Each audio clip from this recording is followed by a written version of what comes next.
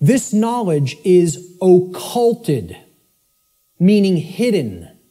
Okay, now, how many people here came here today thinking that they were going to hear information about the occult by a show of hands? Okay, about half the room. Good. Okay, for the rest of the people, that may come as a shock. But what you have to understand right off the bat is that the word occult, it's simply derived from Latin, the Latin adjective occultus. Occultus in Latin means hidden, hidden from sight. And it's derived from the Latin noun oculus, which means eye. Okay? The word ocular in English means related to the eye or related to sight or vision. So what the occult is something, it is a body of knowledge that has been hidden away for a specific reason. And we're going to get into what that reason is. Okay, so from the term oculus or eye in Latin comes the verb occultare. Occultare means to hide, to conceal, or to keep secret.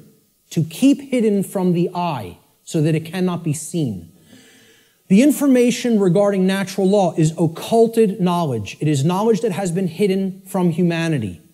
Okay, it's held by the few, which is represented here at the top of this pyramid. You can look at this as a pyramid representing knowledge or ignorance. At the top of the pyramid, you have knowledge.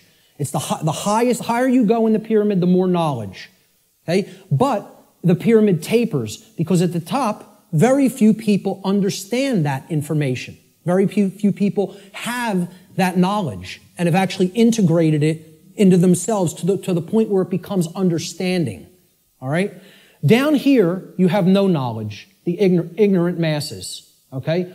And up here, you have the people who are in the know, right? Who have this knowledge about how natural law works and are actually using it for a certain reason. We're going to get to that next, what that is.